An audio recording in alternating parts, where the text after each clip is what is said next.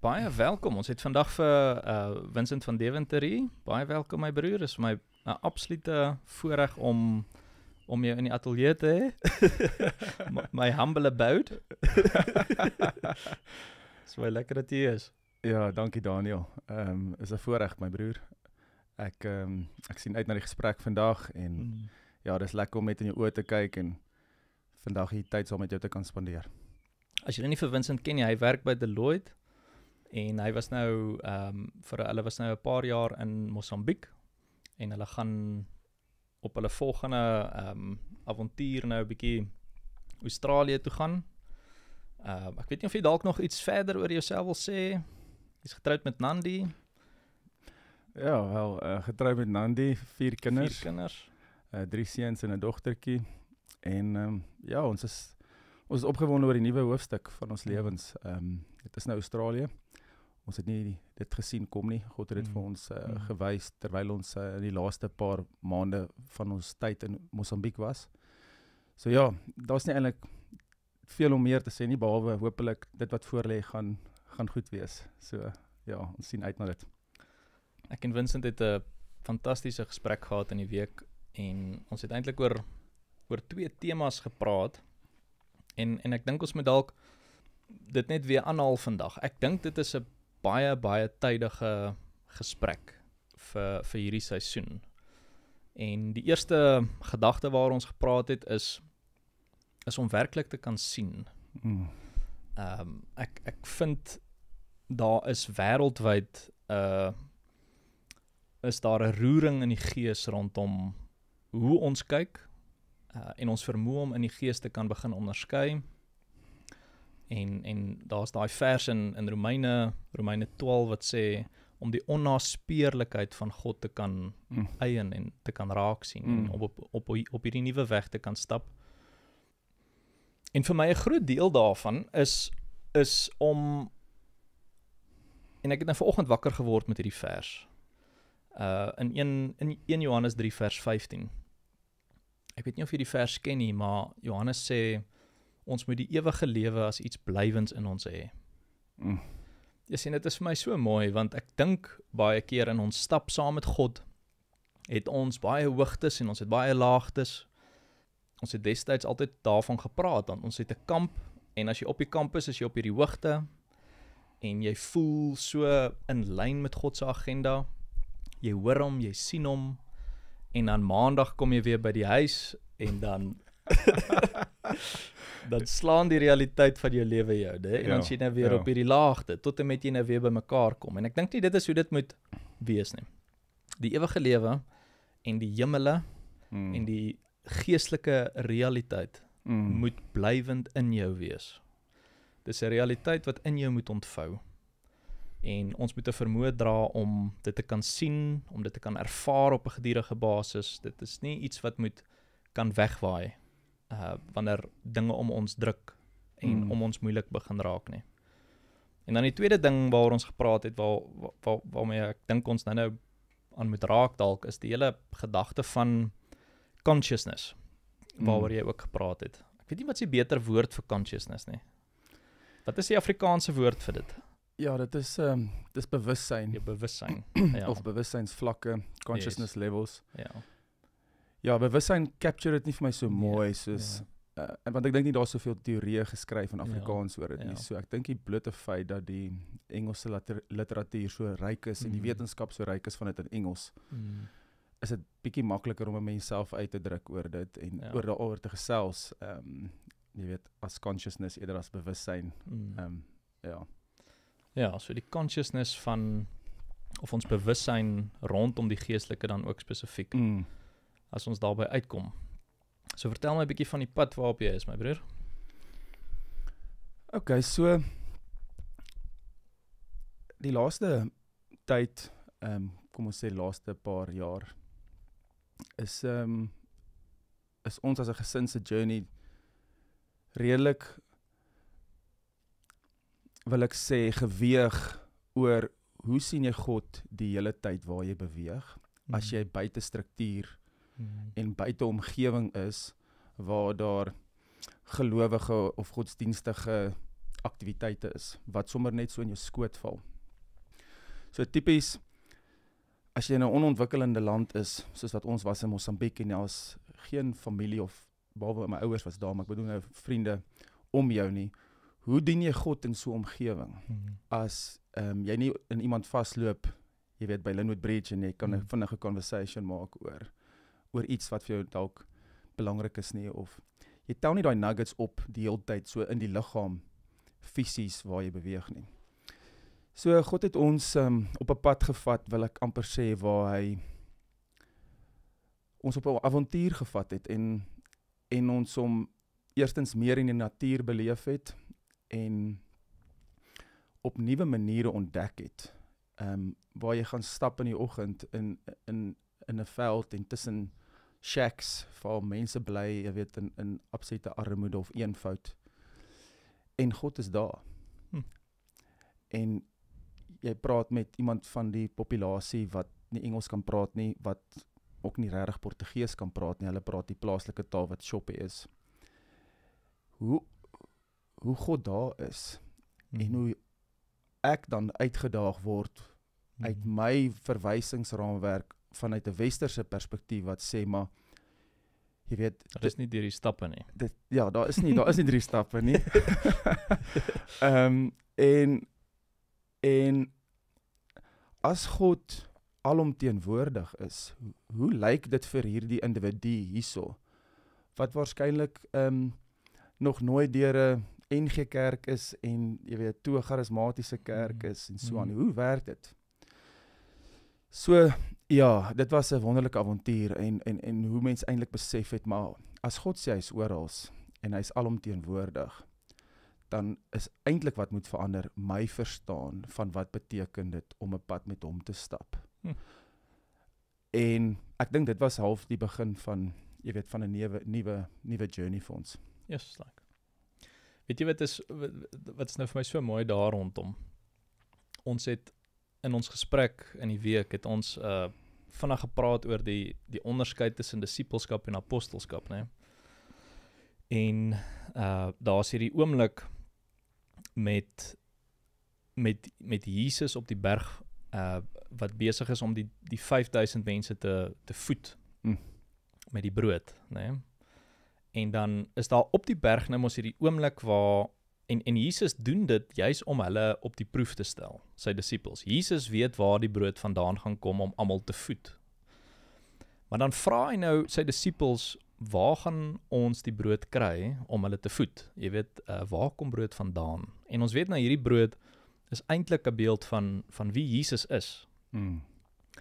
Maar op die berg sit jy nou met al hierdie prominente ouens. Jy sit met die disippels wat nou al so lank gestap het. Hulle is deur die stappe, né, van die geloof. Hulle het tot redding gekom, hulle het tot wedergeboorte gekom, hulle is geesvervuld, hulle hoor die stem van God. En Jesus vra hulle, waar kom die brood vandaan om almal te voed? En Filippus weet nie waar die brood vandaan kom nie. En hy sê ook, daar's niks brood tussen hulle nie. Wat eienaardig is, want Jesus staan by hulle, maar hulle sien nie dat die voorsiening noodwendig van hom afkom nie. Maar dan gebeur daar 'n ding in die evangelie van Johannes. Waar kom die brood vandaan wat die skare voed? Dit kom van die jong seentjie af. Nou, die implikasies daarvan is eintlik major. Ons het nog nooit gehoor van hierdie jong seentjie nie. Ons weet nie eers of hy gered is nie. Hierdie seentjie is nie hy's nie deur die stappe van geloof soos wat ons dit sien nie, maar hy's randomly daar in die gehoor en die jong klein seentjie bring die brood in. En die disipel in ons kyk daarna, Filippus, en hy sê, hoe is dit genoeg om soveel mense te voed? So hy kyk met 'n minagtende oog eintlik na dit wat die kleintjie bring. Maar dit is die voedsel wat die kleintjie bring. Eintlik moet mense dit in 'n ander perspektief sien. Dit is nie die een van naam wat Jesus indra nie. Dit is nie die een wat hierdie hoë geestelike posisie het nie. Dit is die jong seentjie wat dalk nog nooit eers gehoor het van Jesus nie, wat hom indra.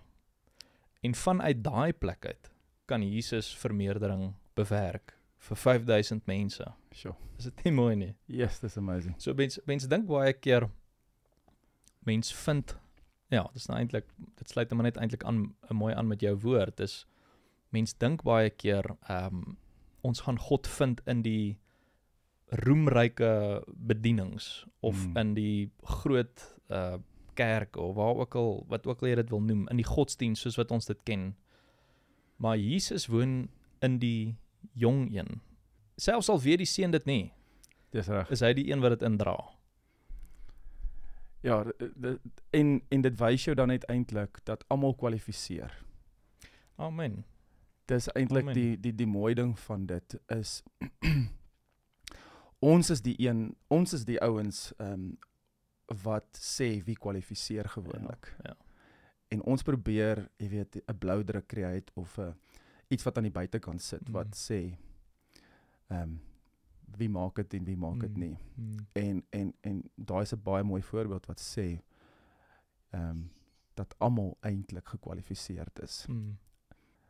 Iets wat net nou vir my interessant is van daai gelykenis of daai wonderwerk is die vis het ek eers 'n paar jaar terug besef moes gaar gewees het.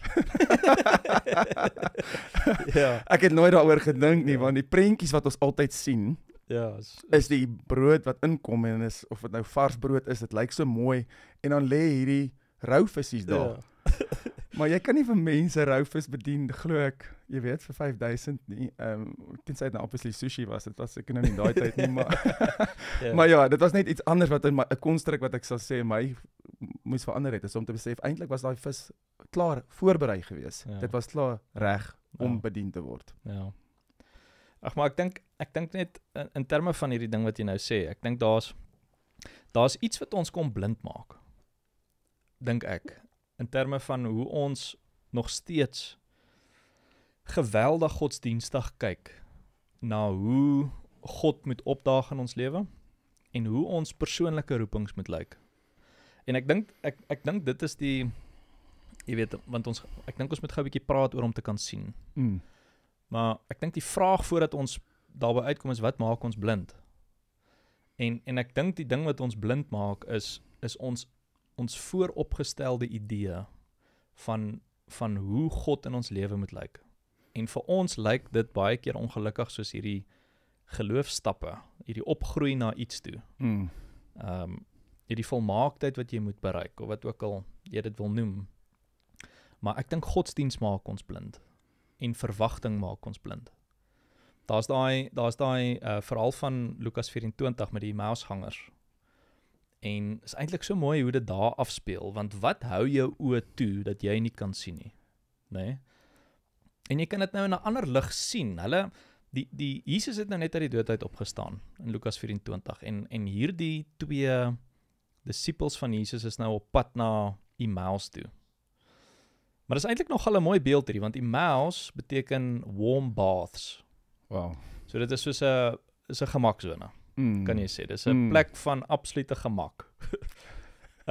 En dis amper asof jy nou klaar vooraf bepaal het hoe iets moet uitspeel vir jou. Hoe dit lyk om God te vind. So hulle is nou op pad soontoe, na Emmaus toe, en Jesus verskyn reg langs aan hulle, en Jesus stap saam met hulle. Maar Jesus in hierdie oomblik is niks anders as die realiteit van die geestelike nie, vir my. Want Jesus is die ewige lewe. So die ewige lewe, wat blywend by hom moet wees, stap saam met hulle. Nee? Of jy kan dit in 'n ander lig sien, die hemele stap saam met hulle. Reg by hulle. Maar hulle praat oor die kruisiging, en hulle oë is weerhou om hom te sien. Om eintlik die onnaspeurlike weer te herken. Nee? En Jesus praat met hulle, maar tog kan hulle hom nie herken nie. En dan sê die skrif hierdie ding wat my altyd so fascineer, en ek dink dis wat ons blind maak. In Lukas 24 sê die skrif, hulle oë is weerhou, omdat hulle iets anders verwag het. Wow. Ja. So ek dink dit is die probleem. Ek dink ons het 'n spesifieke verwagting van hoe God moet lyk in ons lewe. En as ek dit sê, staan ek voor in hierdie tou. Want mens dien God, maar wel, dit is mense gevaar, is dat jy hom probeer soek soos wat hy gister vir jou gelyk het. Nee? So jy kom in, jy begin jou dag, jy begin die nou met 'n vooropgestelde idee van hoe jy hom gister gevind het. Dis jou verwagting, maar dit is ook jou verblinding. Want hy lyk in die nou elke keer totaal anderster. En jy moet sy nuwe verskyning vandag kan sien vir wie hy vandag is. En dan moet Jesus hulle oë kom open. En dan sien hulle hom eers met die breking van die brood. Wow. So die eerste ding wat verander is die verwagting. Ek dink so. Dis die plek waar die verandering begin. Ek dink so. En ek dink die groot probleem wat mense het, is mense godsdiens. Skep vir mens 'n vooropgestelde idee van hoe dit lyk om hom te ken. Hoe dit voel as jy by hom is, of wat ook al. En mens strewe baie keer na 'n verwagting toe, van wat jy dink hy van jou verwag. Maar dis juist die ding wat jou kom blind maak, om die lewendheid van God in vandag te mis. Ja, die interessante ding is, die navorsing wys, as hulle kyk na mense se breinpatrone, dan sê dit, dat die gemiddelde mens het tussen 60 en 80.000 gedagtes per dag. Okay. Die skrikwekkende ding van dit is, dat ten minste 90% van dit, is dieselfde gedagtes as gister. Yes. So, wat gebeur hier is, ons lewe eintlik 90% vandag in gister. En dieselfde is waar vir die dag voor dit en voor dit en voor dit. So met 'n link aan die Emmausgangers, wat dan gebeur is jou verwagting is eintlik 'n ou verwagting. En ek dink dit is die groot ding van godsdiens en van hoekom ons op 'n plek is dat jy die hele tyd nie kan verstaan hoe lyk die pad vorentoe, hoe verander ek nie. Want 'n groot deel van ons fisiologie vandag is eintlik maar dieselfde as gister. Ja. En omdat spiritualiteit en geloof so integrale deel is van ons wese, kan ons nie geestelik vandag heeltemal nuut dink. Tensy ons nie ons gewoontes en ons ou manier van dink van gister. Dis nie eers 'n ou manier noodwendig van die vorige jaar nie, dit is net van gister. Daai 90% van dieselfde manier van dink. Hoe vermeerder ek dat ek nie net 10% nie dink vandag nie? Hoe kry ek dit na 15, 20, 30% toe? En dit is deur wetenskap bewys dat jy in die nou moet dink en leef. Dis die enigste manier. Jy weet, en dit is so mooi as ons dink aan al die teachings wat ons geluister het na in die laaste tyd in die Laaste Afrika, wat ons die heeltyd mekaar herinner het om in die nou te leef. Maar dit is net mooi dat die wetenskap uiteindelik vir ons verduidelik. Ja, absoluut. En dit is 'n sentrale tema. Dit is dalk die tema van die afgelope paar jaar. En ek onthou die konvensie waar ons dit spesifiek, en dit was Briers wat dit eintlik daai woord destyds gebring het. Dis reg. Dit is net iets wat ons nog nooit gehoor het nie. En hy bring die woord rondom, vandag as jy sy stem hoor, verhard nie jou hart nie.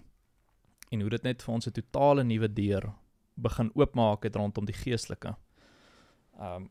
So ja, daar is vir my 'n ontsettende geheimenis daarin, alhoewel dit bly 'n moeilike konsep vir my. Jy weet, selfs al verstaan mens presies hoe dit moet lyk, of wat jy moet doen, bly dit vir my ontsettend moeilik om in die dag te wees. Dis baie waar. Ja. En ek meen, ek het jou nou vertel, ek skryf nou 'n boek juis oor die vandag straat. So, ek is juist die een wat nou nie moet worstel daarmee. Of juist die een wat moet worstel daarmee. Ja. Maar ek dink dis jou groot uitdaging elke dag. Is om die God van die dag te ken. Nee? Yes. Daar's daai skrif, ek weet nie of jy die skrif ken nie, maar Jesus is vir altyd so mooi. Hy sê, ek dink dit is in Tessalonisense, as ek reg is, dan sê hy, ons is kinders van die lig en ons is kinders van die dag. Ons is nie van die nag of van die duisternis nie. Yes. So dis nogal so mooi beeld vir my, né? As jy 'n kind is van die lig, is jy 'n kind van die dag. Yes. As jy van die nag is jy van die duisternis. So daar's dit is asof hy dit nou so mooi eintlik opbreek vir mense hier, maar die koninkryk van die lig is om 'n vermoë te dra om ten volle bewus te wees, kan ek eintlik sê, conscious te wees van waar God nou met jou is. Yes. Waar God nou besig is met die liggaam. En ek wil amper sê, waar God besig is met die liggaam is 'n bysaak, wil ek dit eintlik, want ons is baie keer so besig met dit waarmee God besig is met die liggaam, ons mis dit waarmee hy besig is met ons. Oh yes, oh yes, amen. So ek wil, 'n kind van die lig ken die teenwoordige waarheid vir hom in vandag. Dis die enigste plek waar die krag is. Ja. En ek dink 'n kind van die lig is so geoefen. En ek dink dis die uitroep is, hoe geoefen is ek en jy om in die nou sy stem te hoor. Amen. Vir hier waar ons is, kan ek so ingestel wees dat ek nie hier sit en dink aan wat moet ek nog doen vanmiddag? Wanneer gaan ek die kinders oplaai? Jy weet, wat se verantwoordelikhede lê nog vir die res van die week nie. Ja. Kan ek dit tersyde sit en geoefen bly om net te fokus op die oomblik. Ek dink dis wat Jesus moes goed reg gekry het. As jy kyk na hoe, jy weet, die geskiedenis opgeskryf staan in die Bybel, van hoe hy presies in die oomblik die regte ding sê. Amen. Elke keer, hy hanteer elke oomblik met perfeksie. Jy kan dit net doen as jy nie verdeeld is in terme van jou aandag, jou energie, jou prioriteite. Jy weet, so ek dink dis deel van die oproep is, en as jy kyk na die samelewing vandag, jy weet, ons het 'n foon, ons het 'n rekenaar, ons het WhatsApp, ons het klomp goed wat eintlik ons heeltyd in 'n paar rigtings wil intrek. En ek dink 'n kind van die lig sê, maar hoorie, ek verstaan hoe om al hierdie goeders te balanseer. En ja, by no means sê mense het dit uitgefigure en jy weet, mens kry dit heeltyd reg, maar wat dit wel is om te sê, ek hoef nie te gaan soek vir 'n ander resepie nie. Die ding is nie ver van my nie. Soos wat die Bybel sê, die woord is in jou en hy's om jou en hy's by jou. En dit is hierdie konsep van in die nou en in vandag. Yes. En is ook nie eers vandag vanaand nie. Ek is hier in, jy weet, 10:00 die oggend. Ek is hier, ek is net in die 10:00 die oggend vir hier nou. Ek is nie van in die 5:00 vanmiddag of die 7:00 vanaand nie. As jy mooi dink, die gedeelte van die manna wat elke dag geval het en elke dag nuut was. Jy mag nie optel vir môre nie. Jy kan nie. Jy kan nie eers dink aan môre nie, want hy gaan net afgaan. Die skrif wat sê, his mercies are new every morning. So ja, ek dink ons baie om te sê oor dit. Ja, dis nou 'n gedeelte waaroor ek altyd vreeslik praat, maar vir my is dit die grondslag van die evangelie, is dat Saulus van hierdie oorgelewerde plek van godsdiens kom, en Jesus nooi hom uit na die ruimte toe waar alles gaan oor vandag. En hy nooi hom na hierdie straat toe, en in daai straat waar hy nie meer 'n verhouding het van hoe sy pa God gedien het nie, of hoe sy voorouers God gedien het nie, maar waar hy Jesus ontmoet in hierdie plek van vandag. Dit is daar waar God hom kom vernuwe, waar hy 'n nuwe mens word, waar hy eintlik vir die eerste keer werklik lewe, waar hy vrede ervaar en waar hy kan sien, né? So dis net in vandag, in die nou, waar jy kan sien. So dit is ook dan een van die aspekte wat jou blind maak, is om te verstaan dat enige vrees rondom môre, of enige skuld wat jy ervaar, of verwerping wat jy ervaar, of ek dink nou sommer aan daai levels of consciousness waar jy gepraat het, né? Enige iets soos dit, enige woede, enige haat, al daai goed, maak jou blind om nie in vandag te wees nie.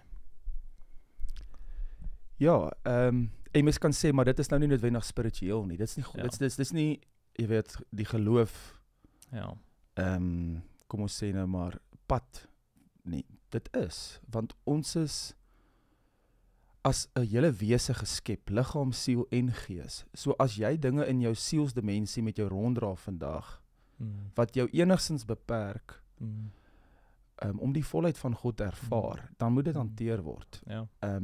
Want die einddoel van ons geloof is die saligheid van ons siele. Yes, yes. So daar's iets wat moet salig word hier in ons.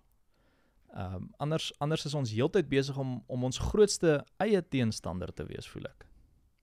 Ja, ongetwyfeld. Die feit is, ons moet eintlik ons grootste supporter wees in die dag. Jy moet jou grootste ondersteuning en aanmoediger wees in die dag, van die persoon met wie jy die meeste tyd spandeer, is jouself. So as mens 'n gesonde manier kan vind, hoe jy in hierdie journey met God elke dag, nie jouself, jou eie knie afsny, met jou gevoel van jy weet, skiet kort op hierdie en hierdie aspek, en daai ou lyk beter as ek, en sy lyk beter as ek, en sy kry meer reg as ek, en hierin hoor God se stem beter. If we can strip away that, waar ons ophou om, soos jy nou gepraat het van die liggaam, te veel te fokus op die liggaam van Christus en die mense buite my, en te sê maar, hoe spandeer ek tyd met my Vader vandag, waar ek loop, in vrede met myself, en in oorwinning met die dag, dan dink ek, val 'n klomp van hierdie ander goed weg, en die ding wat sê, hoe meer jy aan 'n ding dink, en tyd op het spandeer, hoe meer groei daai ding, jy weet. So, dis maar net balans, wat ons moet, jy weet, konstant aan werk, glo ek. Maar dit lê so naby as die huis wat ons is. Ek wil net uitbrei op daai gedagte, Vincent. Die Here is met my nou al 'n geruime tyd op 'n interessante spoor. Want ons het nou vir 'n lang tyd, het ons baie gepraat rondom die belangrikheid van 'n liggaam. En jy kan nooit die belangrikheid van 'n liggaam minag nie, né?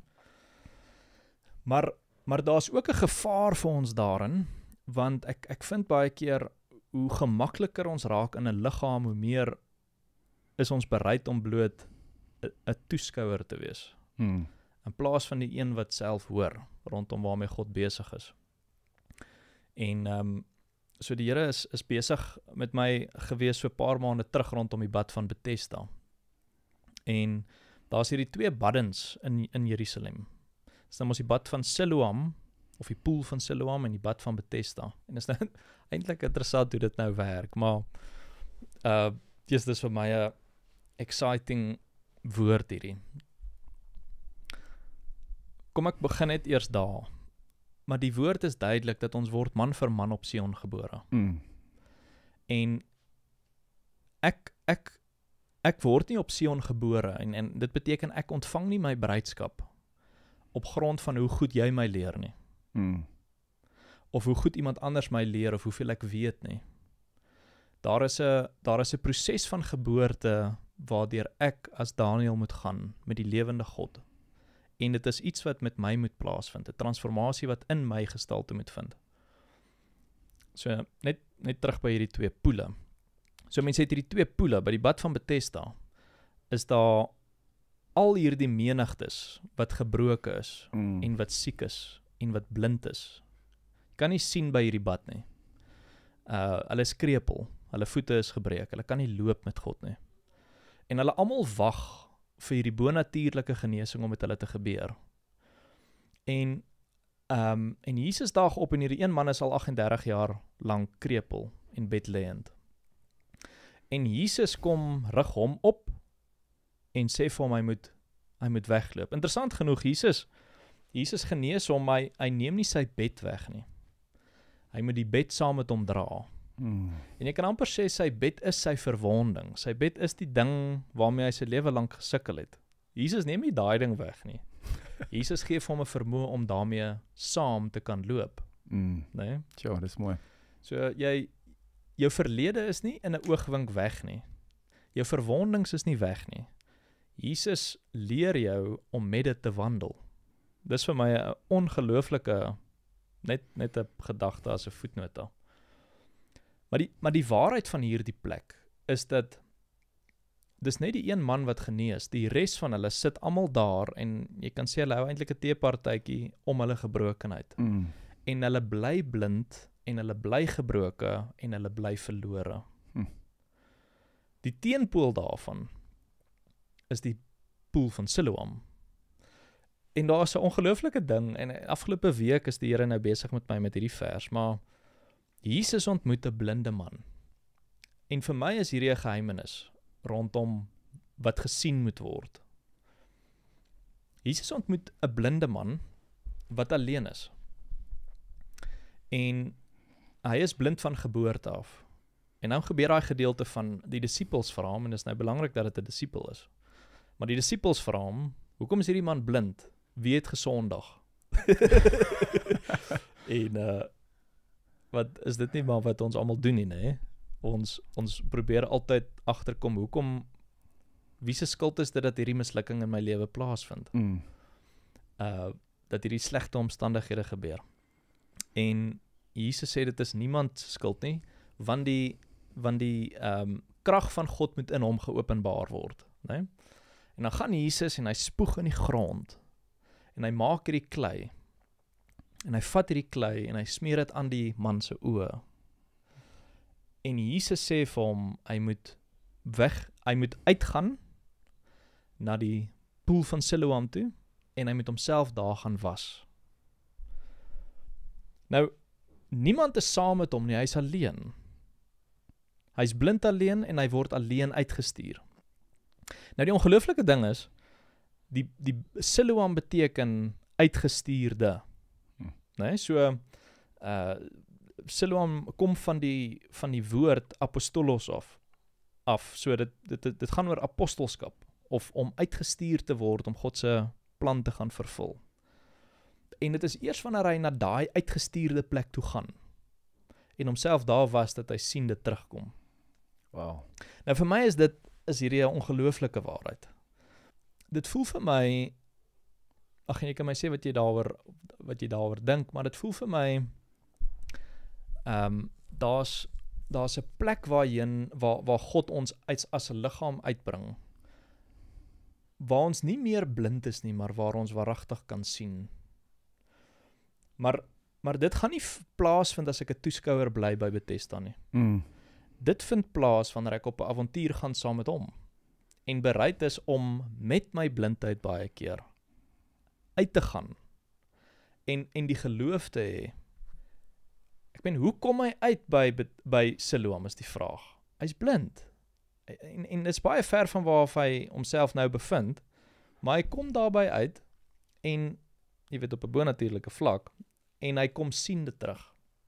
Jy raak siende op die pad. Op die pad waar jy in geloof blind stap. Ja. Yes. Ja, ek dink dis die geloof. En ek dink dis die daaglikse journey waarop ons moet wees. Hier's 'n man wat modder vat of grond vat en hy spoeg op dit. Ja. Wat eerstens teen ons verwysingsraamwerk is. Ja. Jy weet. En dan maak hy hierdie mengsel en hy sit dit op jou oë en dan verwag hy van jou om eintlik hierdie pad te stap. Nou, dit sê eintlik vir my dat as jy nie sulke oomblikke in jou dag het nie, waar God jou challenge, ten minste rondom jou konstrukte, dan moet mens jouself die vraag vra, jy weet, waarmee is ek besig? Ja. En hierdie is nie ek praat eerstens met myself. Ja. Dis heel eerste met myself, maar ek dink dit is wat ons vir mekaar sê is op hierdie pad van in verhouding met God stap. Moet daar eintlik 'n daaglikse ding met jou gebeur. Wat bonatuurlik is en wat jou buite jou comfort zone kry. Anders is jy dalk nie besig met hom nie. Met hom nie. Dan is jy dalk besig met jouself. Ja, waarskynlik. Ja. Waarskynlik. Dit gaan moeilik wees. Dit gaan 'n uitdaging wees. Dit gaan vreemd wees. dis hoe Jesus geloop het op aarde. Dit wat hy die hele tyd gedoen het daai, jy weet, karaktereienskappe gehad. Dit was vreemd wat hy gedoen het die hele tyd, veral vir daai tyd. En selfs vir vandag vir ons is dit nog steeds vreemd. Baie ongemaklik. Presies. Daar was niks gemaklik daar nie. Nee, glad nie. En weet jy wat's nou so interessant? Ek meen die klei wat hy op sy oë sit, dit het nou uit die aard van die saak vir mens baie betekenis hierdie oomblik, want hy spoeg daarop. Dis amper asof hy sy DNA vat, dit meng met hierdie grond, hierdie klei maak, maar op sy beste is klei gebroke. Klei is 'n mislukking, né? Sê Jeremia 18. En Jesus, daar's vir my, en ek probeer nou nog die lyne bymekaar trek vir myself, maar Jesus neem nie sy blindheid weg sodat hy nou sien en alles vir hom perfek is en helder is nie. Jesus wil hê hy moet gekonfronteer word met gebrokenheid, met hierdie gebrokenheid van hom, met hierdie mislukking waarmee hy gebore is. Dis sodat die krag van God daar uitgebore kan word. So hy smeer dit aan sy oë en hy wil juis hê hy moet daar mee stap. Dis ek weet nie, maar dis vir my hier's vir my ongelooflike waarheid hierin. En is uniek tot sy situasie. Ja. Hy het dit nie gedoen met, jy weet, 500.000 ander mense nie. Ja. Dit was hierdie moment wat uniek was vir daai persoon. So dit help ook nie jy gaan en jy probeer 'n copy-paste ding doen nou rondom jou dag tot dag geestelike rituele nie. Ja, dis profound. Ek dink net die feit dat Jesus ons elke dag uitdaag op een of ander manier moet mense hart roer. Ja. Ja, want dit beteken hy het uit te behaan jou. En hy's besig om sy DNA op jou te sit. Sure. Yes, dis wanneer die transformasie gebeur, is in hierdie proses van, ek meen jy het nou die dag so mooi verduidelik by die troue, soos jy weet die pottebakker en die klei. Dis wanneer die fingerprints op jou gedruk word, en wanneer jy voel jy kneus 'n bietjie en jy verander van vorm, dan verander jy werklik van vorm. Yes. Dis wanneer jy voel jy verander en wanneer jy voel jy is ongemaklik, dan is daar regtig besig om iets te gebeur. Ja, dis mooi, nee. Is dit nie 'n amazing beeld daar? so die pottebakker kom, ek het dit nog eintlik nog nooit so daaroor gedink nie, maar die pottebakker druk sy vingers diep in jou wese in, maar dit wat agterbly is sy vingerafdruk. Yes, nice. Yes. Sure. Dis ek smal daaroor.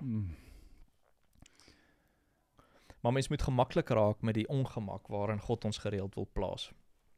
Kom ons praat gou 'n bietjie oor hierdie konsep van om te sien. Die Here het jou op 'n interessante pad gevat rondom om te sien of om eintlik wil ek sê, en jy kan dit nou beter verwoord, maar om die hemele aarde toe te bring. Dat dit nie vir ons so ver af eendag bestemming is nie, maar iets blywend is wat ons moet kan ervaar. Sal jy 'n bietjie uitbrei daarop? Ja, ek sal eerstens net sê dat, jy weet, ek myself is nog op 'n journey van dit, so leer elke dag nog iets rondom dit, en daar's nog so baie wat mense nie weet nie, maar die eerste ding wat ek sal sê, Daniël, is dat ons as 'n samelewing, en dit kom nou maar van voorgeslagte en jy weet, oorlewering ensovoorts, ons sit heeltyd God ergens buite onsself. Ons is die hele tyd besig om die God te dien as 'n entiteit wat ergens is, maar nie hier in my, langs my, teen my, om my. En as ons verstaan dat, terug na die konsep van alomteenwoordig, dan moet ek die God wat binne in my is, begin vertrou. En ek wil amper sê meer binne toe begin leef. Ja. Want hy is, ek meen die koninkryk, so hier soos Jesus sê, die koninkryk het naby julle gekom. Johannes sê dit, die koninkryk het naby julle gekom. Hy is om jou, julle is in hom. Julle sien hom net nie. Maar julle is deel van hierdie prentjie. So ek dink die sien gedeelte, laat my nou so dink, sorry. Ja. Laat my dink aan daai vers in Handelinge wat sê in hom beweeg ons, leef ons en is ons. Yes, amen. So. Amen. En ek meen Tom het dit so mooi vir ons geleer way back al. Ja. waar hy die hele tyd vir ons gesê het, maar ons is in God, en alles is binne in hom. En ek het daai tyd nie altyd besef en verstaan wat jou pa gesê het nie, jy weet, en dit was 'n moeilike ding om jou kop rondom te kry, want jy probeer die hele tyd God op 'n plek sit in die hemel, want dis wat die woord sê waar hy is. Maar terselfdertyd is ek en jy ook in hemelse plekke. Ja. En Jesus is aan die regterhand van God, maar jy weet, hy tree die hele tyd vir ons in daai plek. Hoe werk al hierdie dinge? So, ja,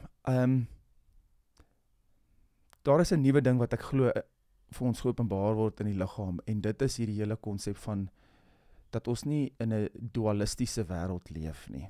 Daar's nie 'n onderskeid tussen vandag en oormôre en volgende jaar nie. God kom en hy sit alles in hom as een ding. En dis dan ook hoekom dit so belangrik is om in die nou te dink en te sien in die nou. Ja.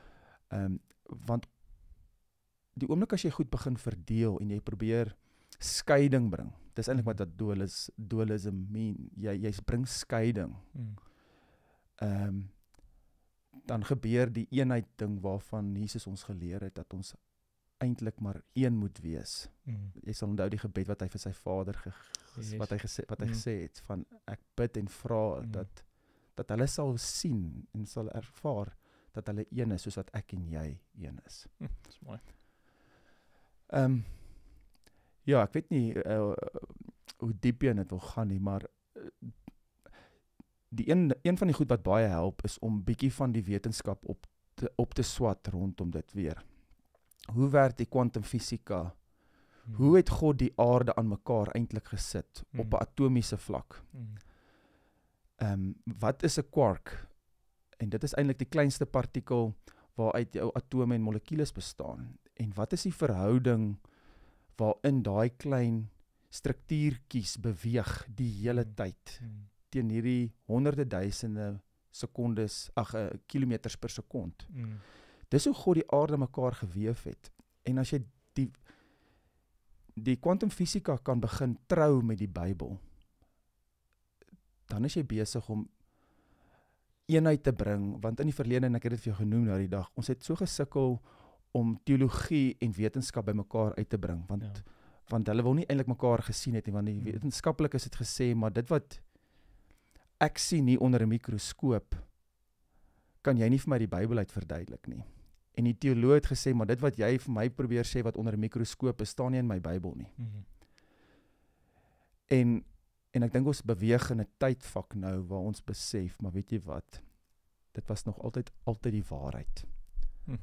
Alles was nog altyd die waarheid. Ons is nou op 'n plek waar daar versoening kom tussen die wetenskap, dit wat God se woord is, en ek dink is 'n baie opwindende tyd waar ons verseker nou lewe.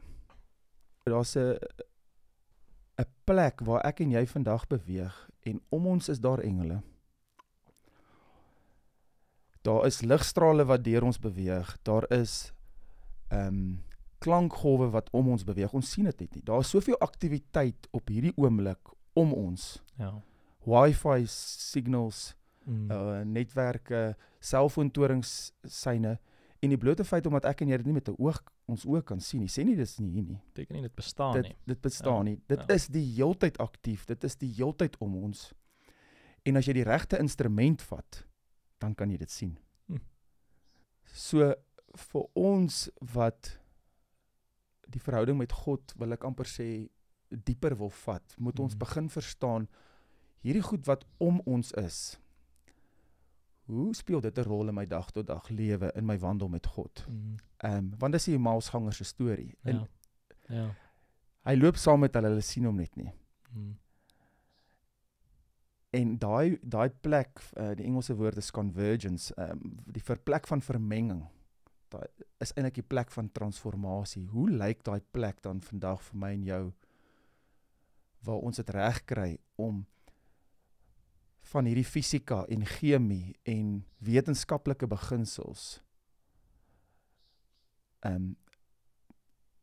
op 'n manier van oorwinning te kan implementeer in ons dag tot dag. as jy dink aan al die wonderwerke wat God gedoen het, wat Jesus nou gedoen het, en ek meen God ook, as jy kan dink aan die Ou Testamentiese gebeure, maar hierdie ou wat sy oë oopgemaak is, wat Jesus sy spoeg gevat het en die grond gemeng het. Daar is 'n fisiologiese ding wat in daai oomblik gebeur het.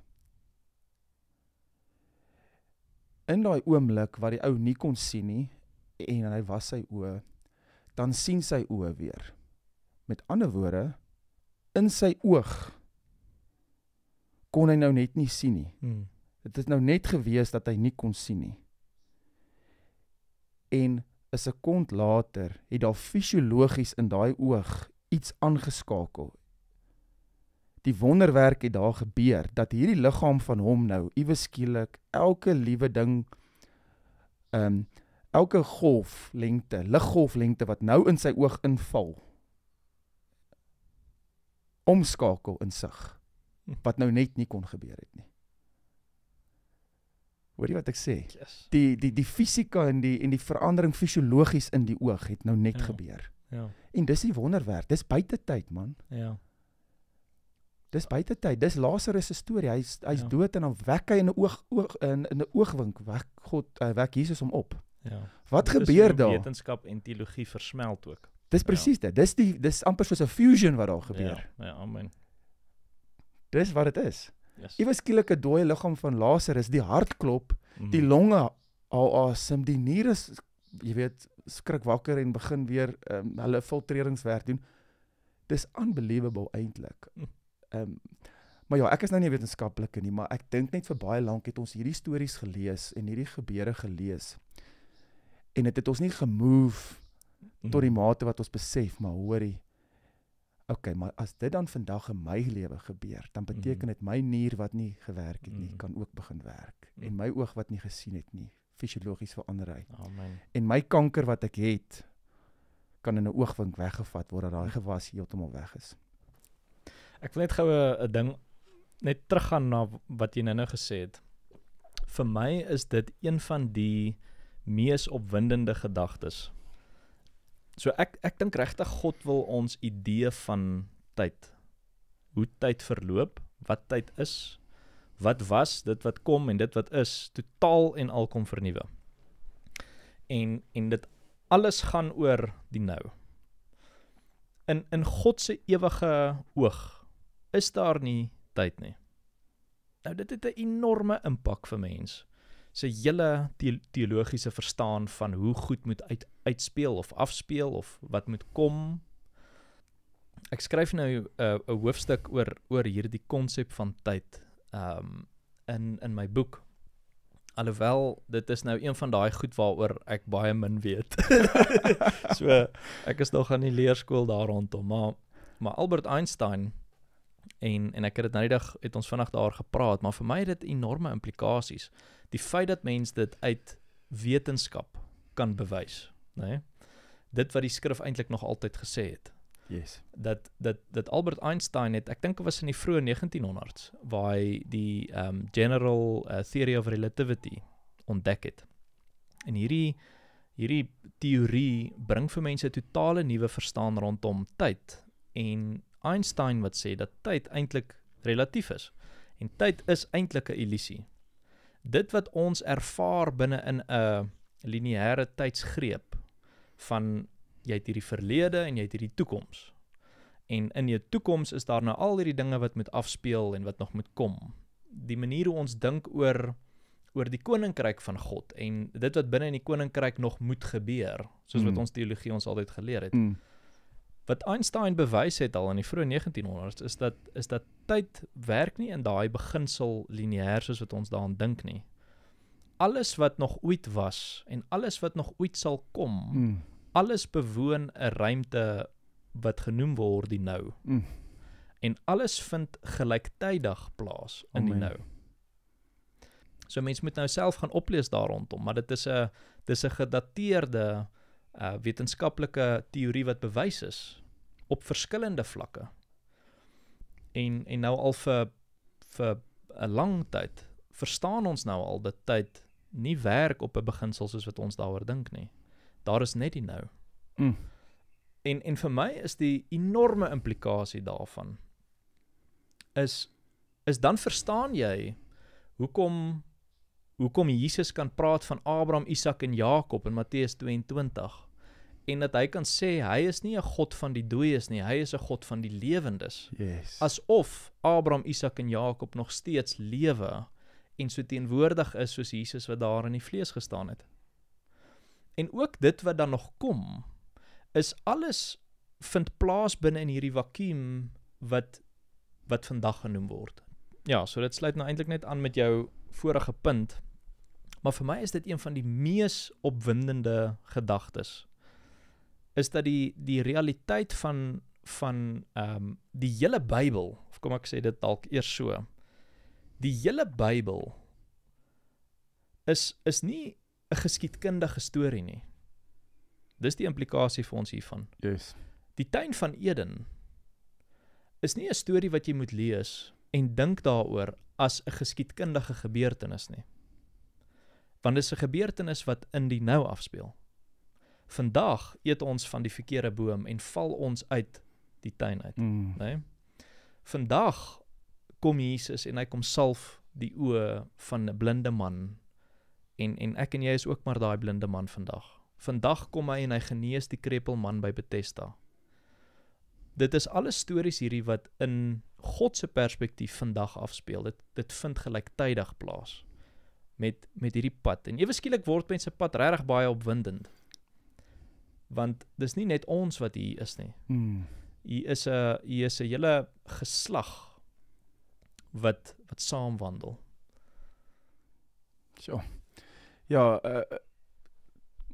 ek sê 'n klomp goed. Eerste is die relativiteitsteorie van Einstein. Ek het sy biografie gelees, wat geskryf is deur Walter Isaacson. Okay. Is 'n uitstekende boek.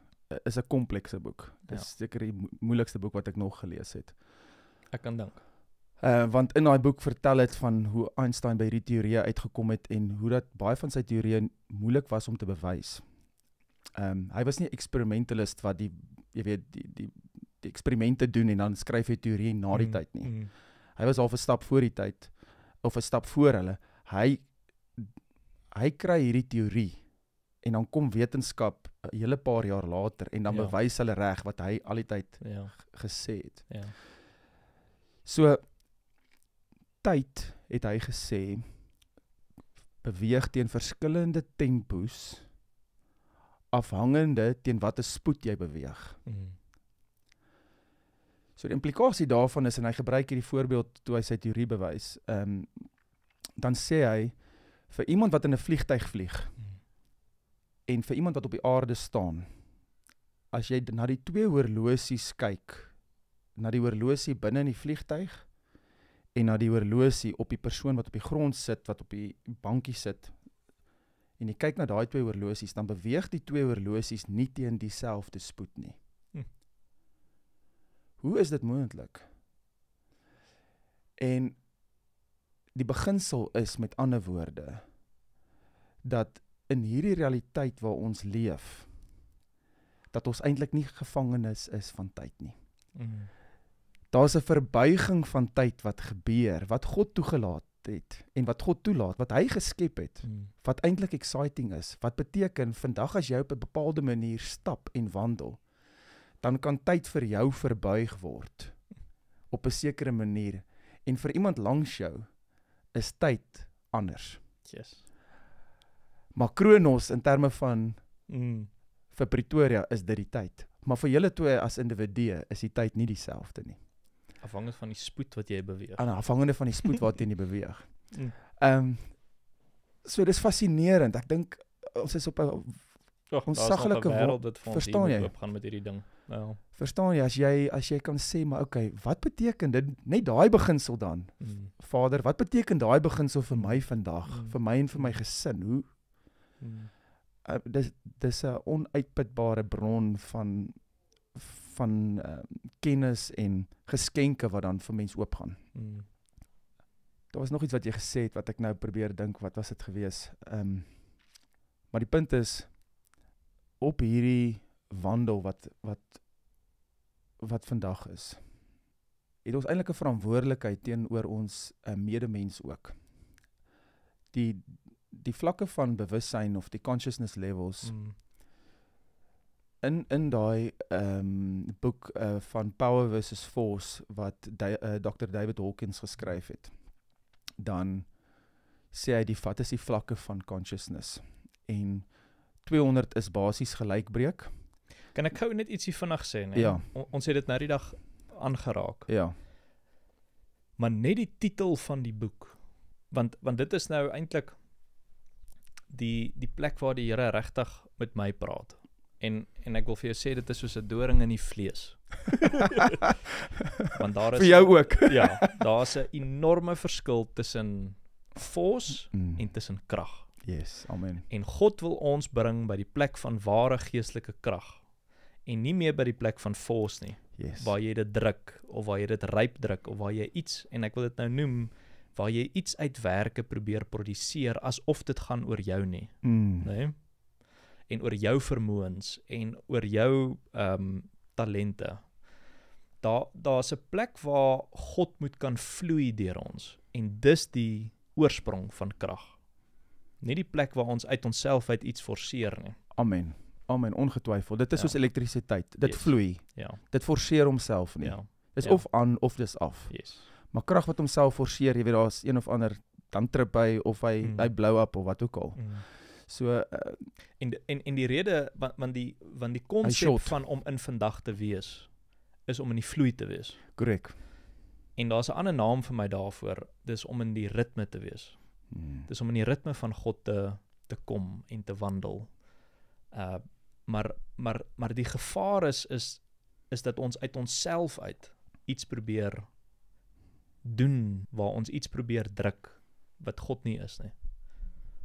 En dit roof ons van die ware krag, want dit roof ons van die ware vloei. Ja, amen. Amen. Dit is in die plek van die ware krag of die ware Ja. vloei. Ja. Dit is eintlik dan nou maar die anti-gerus as ons dit dan Yes, sê, jy ja. weet. Hy neem die plek in. Hy neem daai plek in. So consciousness op 200 as 'n vlak is waar jy geïntegreerd is as mens. Kom ons noem dit as baseline. Okay. Dis 0, eintlik die plek van 0, waar iemand se woord en daad basies een ding is. Okay. Onder 200 is waar jy ongeïntegreerd is. Jy's besig met leuns, jy jok vir jouself. Lae vlakke van onder 200, kom ons sê op 80, 90, 100 is waar selfmoord lê of selfmoordneigings lê, diefstal ensovoorts. Daai gedragspatrone is consciousness levels alles onder 200. Kan ek gou iets daarby sit? Sorry, ek onderbreek nou heeltyd, my broer. Ek het na ons gesprek rondom hierdie ding van jou bewussyn of jou consciousness, en jy praat van hierdie vlakke daarvan, het ek toe nou sommer 'n lering gaan kyk van David Hawkins wat nou daaroor praat. En interessant genoeg wat nou 'n vreeslike indruk op my gehad het, is die feit dat jou laagste bewussyn vlak is skaamte. Wow, terug in Eden. Ja. En die oomblik toe ek dit sien, toe slaan dit my, want dit is die rede hoekom jy uitval. Jy val nie uit op grond van die eet van die vrug nie. Jy val uit op grond van die skaamte waarin jy staan oor dit wat jy gedoen het. Amen. Want jou skaamte maak dat jy jouself gaan wegsteek. God het nooit homself gaan wegsteek van Adam en Eva af nie. Hy was altyd so alomteenwoordig, soos wat hy was, né? Maar hulle het skaamte ervaar, en as gevolg daarvan het hulle self gaan verwyder van hom af. Sorry, ek wou net dit sê. Hulle het gedink hulle verwyder hulle self, maar ja. Ja. Wow, dis profound, brother. Ja, so die vraag dan is, wat gebeur bo 200? En so wat is die implikasies onder 200? Implikasies onder 200 beteken jy's eintlik in 'n plek waar jy verwoesting saai. As ek dit kan kort opsom. Vir jouself, vir jou gesin, vir jou familie, vir jou medemens. Ja. Alles gaan oor jou.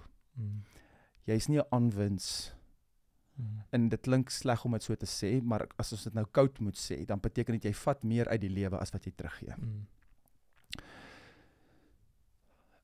Dit gesê, vlakke oor 200 is waar jy 'n verskil begin maak vir jouself, vir jou gesin, vir jou familie, vir die liggaam. En ek dink ook, dis waar jy in oorwinning begin stap, in jou verhouding met God. Waar hy van iets van jou verwag, en jy doen dit. Of waar hy iets vir jou wys, en jy die vermoë om dit te kan ontvang, en sin te kan maak van dit, en te kan dit of vermeerder, of uitdeel vir ander, of 'n lering daarvan maak, of wat ook al dit dan is. Iets soos liefde lê op 500. Eerstens, die skaal van consciousness op aarde is tot en met 1000.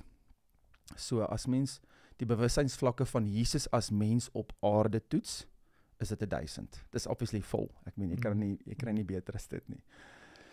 So, dis 1000, maar binne in die kosmos, die ewigheid, is iets soos 'n archangel, iemand soos Michael, daai engel toets op 50.000.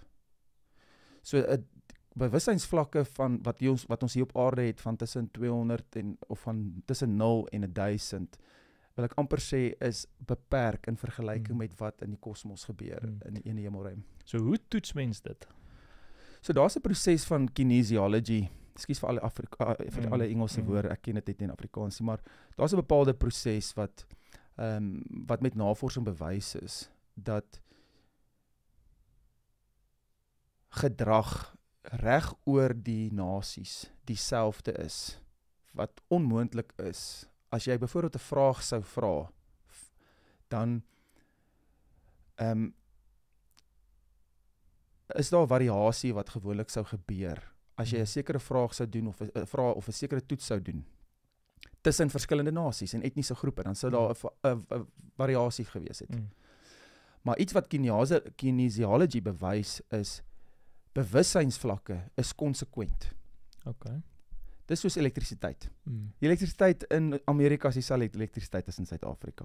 Hulle sin is dalk net 'n bietjie meer anders ons in, maar jy weet, dis 'n wet van die heelal of van die kosmos, wat elektrisiteit is. En bewussynsvlakke is dieselfde. So die eerste ding wat jy moet vasstel is dit konsekwent? En die oomblik as jy kan dit kan vasstel, dan weet jy daai wet staan vas, soos wat relativiteit staan, of gravity of wat ook al. So mens kan gaan oplees presies hoe hy dit getoets het. Ek het al van die navorsingsstukke gelees en so aan, maar die punt is net, wat jy dan doen is jy toets hierdie waarheid in verskillende maniere, en dan kom jy agter, okay, dit is konsekwent. So, ja,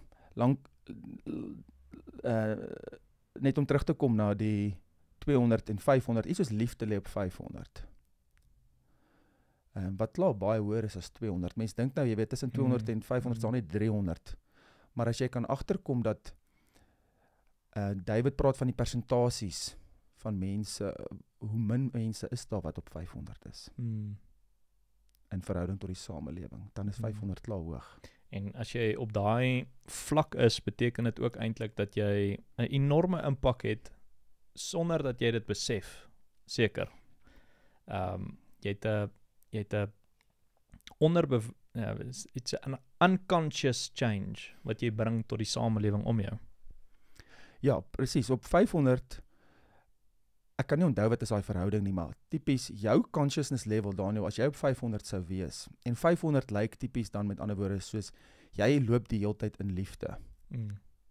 Dis nie 'n ding wat moeilik vir jou kom nie, jy loop konsekwent, konstant, in liefde die heeltyd. Ongeag wie homself wangedra voor jou, ongeag omstandighede los, jy loop in 'n goddelike vorm van liefde. Dan is jou bewussynsvlak op 500.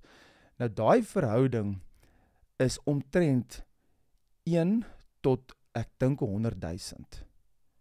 Ja.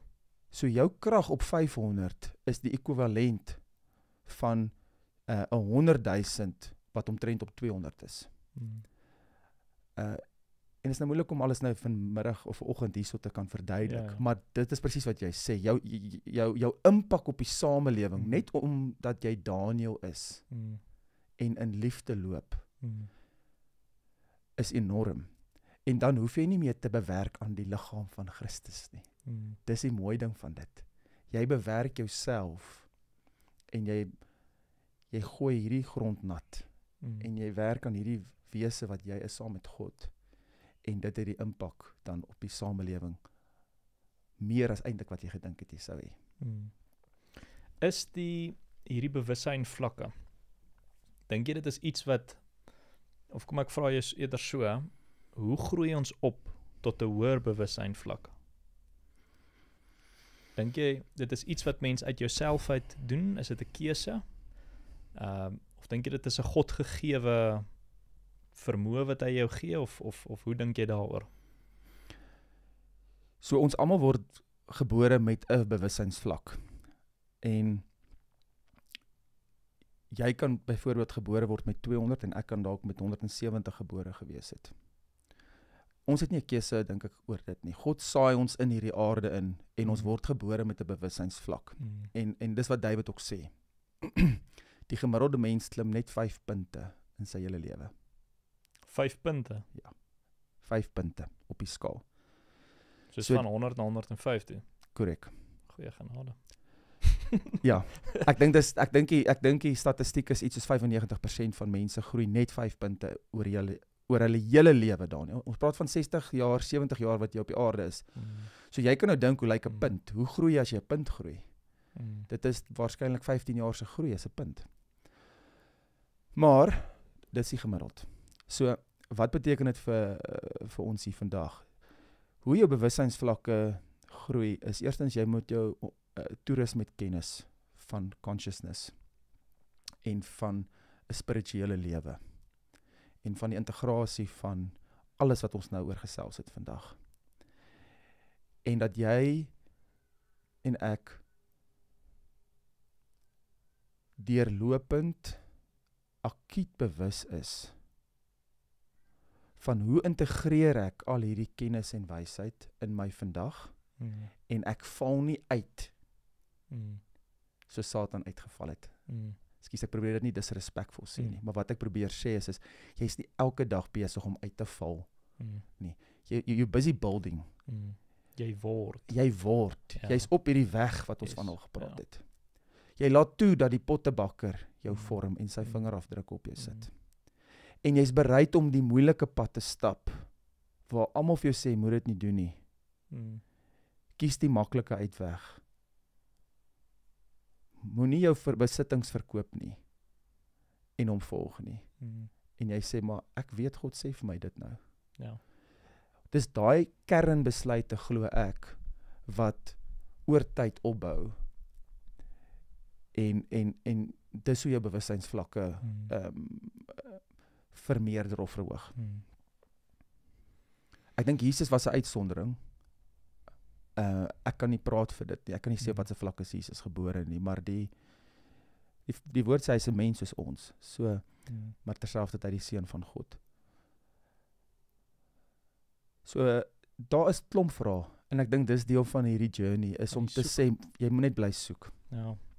Ek het 'n ding wat hierdie hele jaar nou al so op my hart druk en dis 'n frase wat half wat die Here herhaal vir my en dit is ons moet word wat ons glo. Nee, nie sê wat ons glo of dink wat ons glo of ander mense vertel van wat ons glo nie, maar ons moet word wat ons glo. Dit waaroor jy nou praat is eintlik maar vir my, mense kan dit eintlik opsom met die woord oorwin. Daar's 'n oorwinning waarin ons moet staan in ons pad.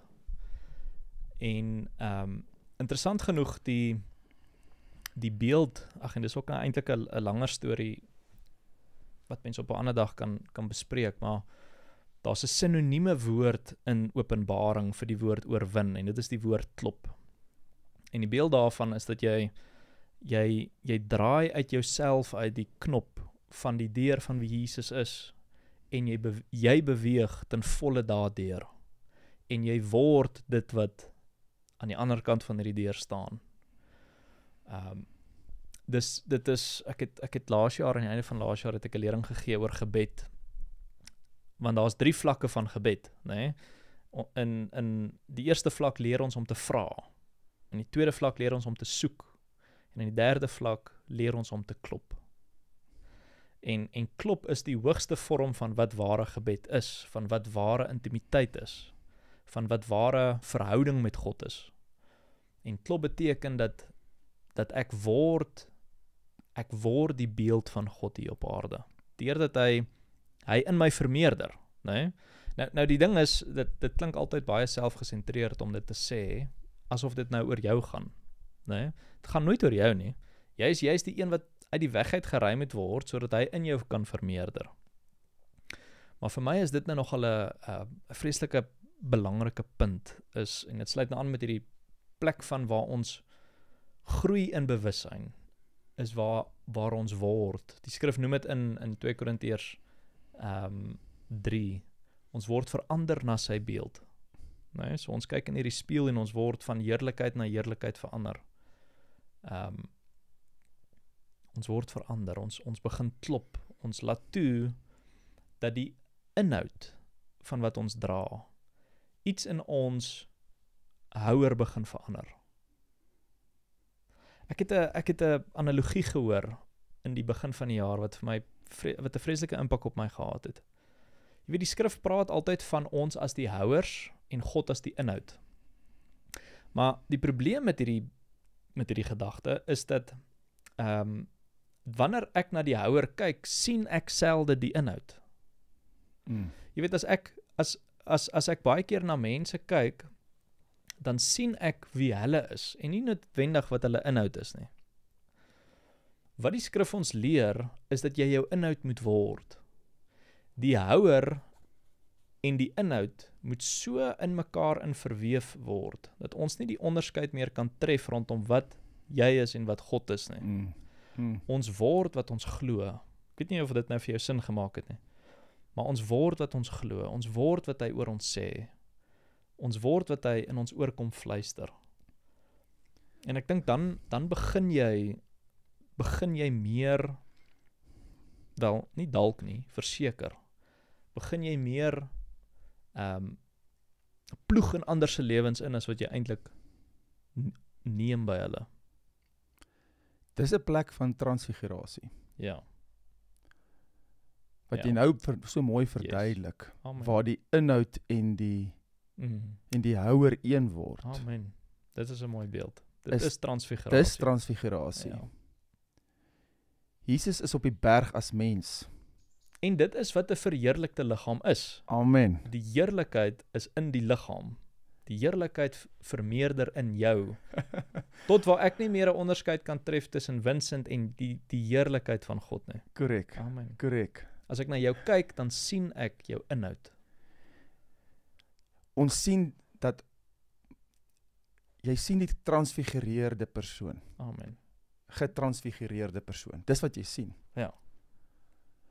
Nou, daai insident, wat interessant is, dit het met hom op aarde gebeur. Ja.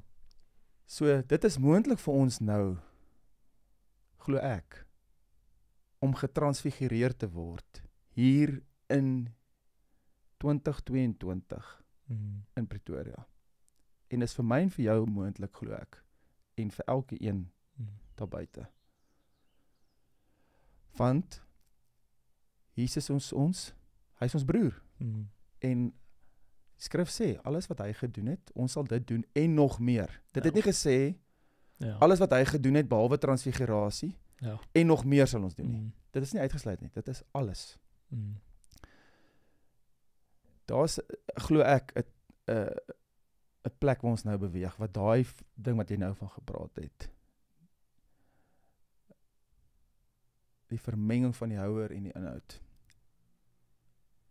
is vir ons nou loop. Dis wat met Henog gebeur het. Ja, Filippus, Ek meen met Stefanus het dit gebeur terwyl hy gestenig geword het in daai proses. So dit gaan oor hoe oop is ons dat hierdie goed met ons gebeur. Wat is ons verwagting? Jy daarmee begin. Wat is my verwagting as 'n Emmausganger vandag? In die vandag sal ek toelaat dat God my heeltemal transfigureer en ek dalk onbekend lyk vir my broers, maar ek is getransfigureer. Ja, ek besef dit it's a place of total submission and total surrender. En ek moet dit net weer sê, want ek dink dit is net so belangrik, is dit gaan nie oor jou nie. Dit is juis omdat jy nie meer in die plek staan of op die troon sit nie, dat Jesus in jou kan vermeerder op 'n vlak waar daar nie meer 'n onderskeid is tussen jou en hom nie. Julle integreer mekaar in. Jy word sy teenwoordigheid hier op die aarde. Is dit nie 'n ongelooflike gedagte? En vir my is dit ware wedergeboorte. Ware wedergeboorte is waar ek af van hierdie troon afklim en toelaat dat hy in elke aspek van my lewe, dit klink nou godsdienstig of konnie om dit nou te sê, maar waar hy in elke aspek van my lewe die koning is, nee? Of heers, kan mens sê. In my verhouding met my kinders, in my verhouding met my vrou, in my werksopset, in mense bediening, in hoe jy die swart mens wat bedel, of die wit mens wat bedel langs die pad behandel, in elke aspek, word jy, wanneer iemand na jou kyk, moet hulle hom kan raak sien.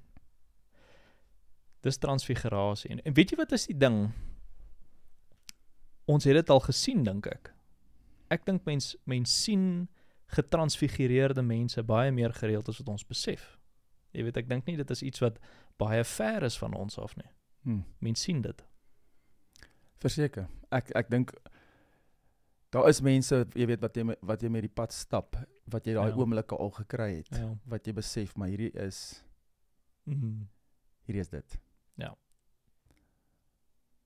Die individu wat langs die pad bedel, Christ consciousness, lê dink ek op 700 of 850 daar rond, op die skaal.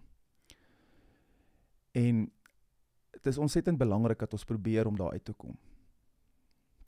Waar ook al ons is in hierdie journey.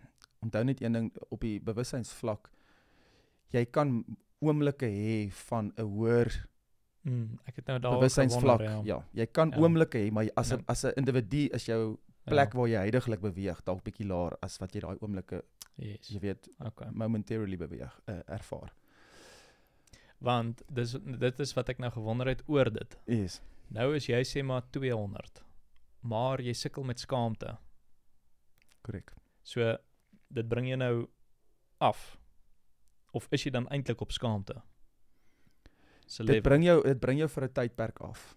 Dit het 'n invloed op jou. Dis dieselfde met musiek en met kuns, snaaks genoeg, kuns is ook so, kos is ook so. Daar's 'n tyd wat dit 'n invloed op jou het. En dan bring dit jou weer terug na waar jy was. Dit is positief en negatief. Ek dink my vraag net nog steeds rondom die ding van mense bewussyn en hierdie vlakke is, ek is nogal onseker soms of dit bestaan uit keuse uit. Ek weet nie of dit bestaan uit keuse uit nie. Ek vra. Ek weet nie. Want ek dink somtyds dit is God wat mens kom, wel dit is uit die aard van die saak God wat mens kom transfigureer. Dis nie iets wat uit werke uit bestaan nie. Dit is iets wat God aan iemand verleen en hom kom, wel op die einde van die dag is dit God wat besluit om jou te help om klaar te maak met 'n ding. Of om jou te help oorwin rondom 'n aspek, of om vir jou ware vrede te gee en vreugde te gee, wat nou ook in daai lys, hoog op hierdie lys is. Nee, so ek dink nou maar net daaroor, ek weet nie of, want die konsep van om op te klim met hierdie bewussynsvlakke, Ek dink die gevaar is nou om te dink, ek moet nou uit myself uit hier iets bewerk. Sterkte. Ek moet nou meer vreugde hê. Nee, jy gaan nie kan nie. Ek moet leer lief hê. Dis nie dit nie. En jy kan nie dit doen nie. Nee, dis nie Dit is nie iets wat uit jouself uit bestaan nie. Nee, dis Ja. waar. Dis 100% waar. Ja. Dit kom terug na die energie wat ons nou van gepraat het, elektrisiteit. Dit kom terug na daai tipe van vloei toe.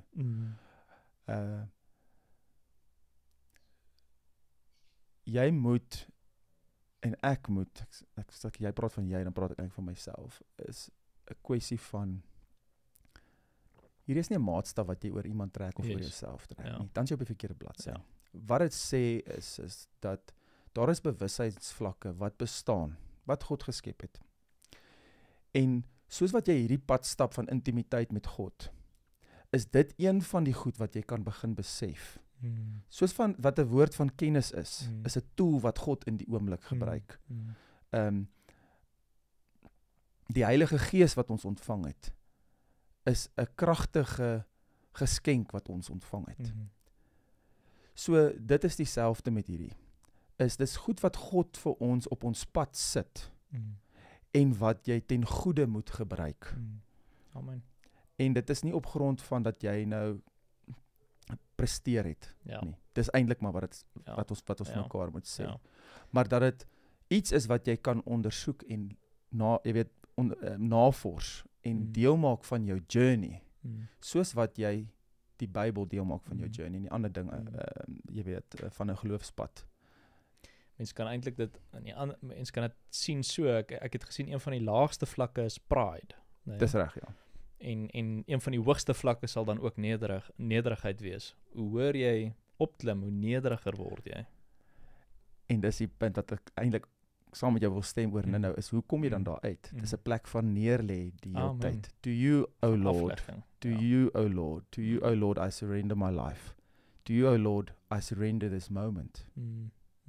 Dit kom na 'n plek toe waar jy elke oomblik of jy nou gekonfronteer word met 'n oproep wat nie lekker is nie, of wat ook al, jy surrender dit net die hele tyd unto God, all the time. It's total surrender. En die Christ consciousness wat ek net nou wou gesê het, is, jy het genoem van daai twee individue. Die mooi ding van Christ consciousness is, dit sluit so aan by die liggaam van God. Of van Christus. En dan sien jy nie meer 'n NG Kerk en 'n Dopperkerk en 'n charismatiese kerk en dit en 'n verdeeldheid onder nasionaliteite en etniese groepe nie. Jy begin alles om jou sien as een. Van dit bestaan in God as een. Die vraag is ek en jy bereid om dieselfde pad te stap? Are we willing to transfigure? Is ons bereid om deur so 'n proses te gaan op grond van die feit dat God wil? Want onthou, hy het opgegaan met die berg en hy het gaan bid. Soek uit die Vader se wil gaan soek. En daai transfigurasie kom van die Vader af. En dit sê per definisie dat wanneer ons die Vader se hart dan soek, dat daar oomblikke kan wees waar ons transfigureer en waar ons omstandighede transfigureer. En is ons bereid om deur dit te gaan? Want dit is 'n plek van true humility and surrender. En wat is die teenpool daarvan? Ek dink die teenpool daarvan is Petrus en die disippels, wat ook daar is, maar 'n hele ander belewenis het. Hulle is aan die slaap, nee? So hulle is verblind, kan nie sien nie, en ek dink dis baie keer soos die 2 weë wat ons kan die pad stap waar ons geestelik blind is, of ons kan die pad stap van transfigurasie. En wanneer Petrus wakker word, is dit vir my altyd snaaks wat hy wil doen, nee? Hy wil nou hitte bou vir Moses en Elia. En jy kan eintlik sê, hy wil nou boks preserveer wat nou hier gebeur het. En jy weet, hy wil nou 'n tabernakel of 'n tempel bou, sodat hierdie wonderbaarlike gebeurtenis herhaal kan word. Yes, amen. Nee? Ja. Wat die teenoorgestelde is van vandag. Petrus verstaan nog nie die beginsel dat hierdie is hoe dit lyk in die vandag nie, maar dat die vandag rondbeweeg. Hy lyk nou so, maar môre gaan hy nou nie so lyk meer nie. Môre lyk hy soos ek wat by die blinde man staan, of ek wat by die bad van Bethesda staan, of wat ook al. Yes.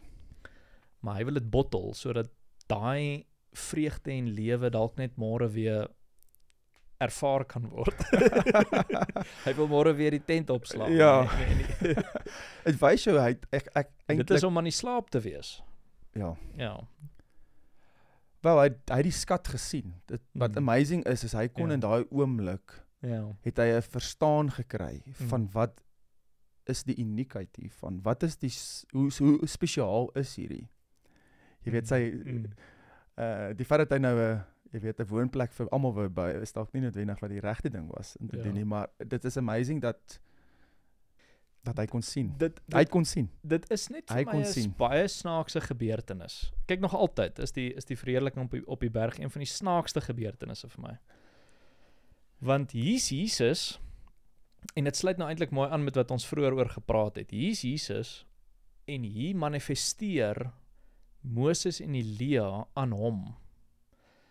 En hulle praat met hom, en hulle is so teenwoordig, soos wat Petrus teenwoordig is. Hulle is eintlik meer teenwoordig, want hulle is verlig. Hy is nog aan die slaap. Yes, nee? yes. So, hulle is 'n groter realiteit as Petrus, en die ander disippels wat nou slaap. Maar hulle praat met hom, en hulle gee vir Jesus raad in Lukas 17. Ek dink is Lukas 17 of Matteus 17, maak nie saak nie. Maar hulle gee vir hom raad oor die kruisiging wat nou moet plaasvind. Nee? Nou vir my is dit merkwaardig. Dit is absoluut merkwaardig dat Jesus het ingetap, wil ek amper sê, in 'n ewige realm waar tyd nie meer bestaan nie. Daar is nie tyd nie. Amen. In hierdie ewige realm is Moses en Elia, ek meen Moses wat nou 2000 jaar voor dit gelewe het, en nou fisies dood gegaan het, maar lewend is, nee, is hy deel van Jesus se pad. Dink jy aan die implikasies hiervan? Dit is eintlik net, dis mind-boggling, nee?